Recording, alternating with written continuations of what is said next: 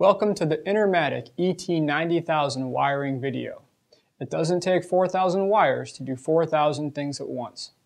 Today, I'm going to show you how easy it is to wire the ET90000. It's the way all wiring videos should be. Before you begin, make sure the power is off, and you will need to have a flathead screwdriver and a Phillips head screwdriver available. Let's get started by removing the dead front.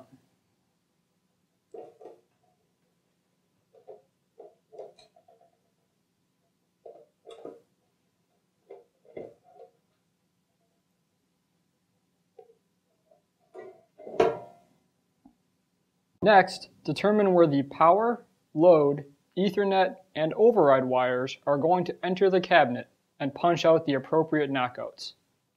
Then, install the conduit.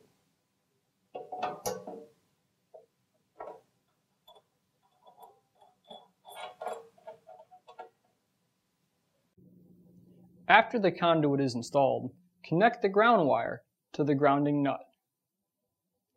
Then, connect the power supply wires to the connector at the top of the cabinet.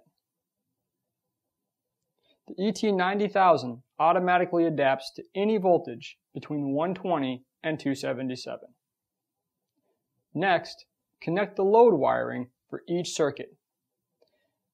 Note that each circuit has one connector for common, normally open, and normally closed.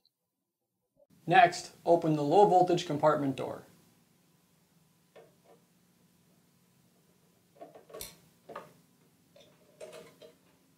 First, connect the override wires to the terminal strips at the bottom of the door.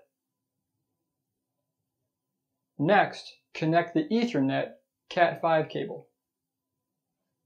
Now that the Ethernet and overrides are connected, we can close the low voltage compartment door and replace the screw.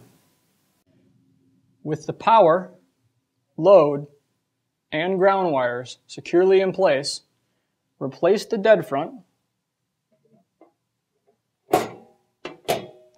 and secure with 2 screws. This concludes the wiring video. You are now one step closer to doing 4,000 things at once.